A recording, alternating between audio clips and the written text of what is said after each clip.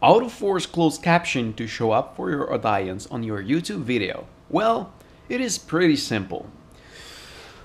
You need to go on your channel on Video Manager and then select Edit on your video you want to force the closed caption on. First, of course, you have to build your subtitles, and then in the tags you input YT like YouTube, the double dot CC for closed caption equal on, and then type the comma, and here we are. Then click Save Change.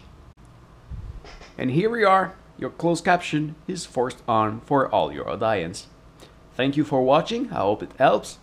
Don't forget to subscribe, and you can also see my main channel right there. I do travel all around the world. It might interest you. Take a look at this. Thank you for watching again, and see you next time.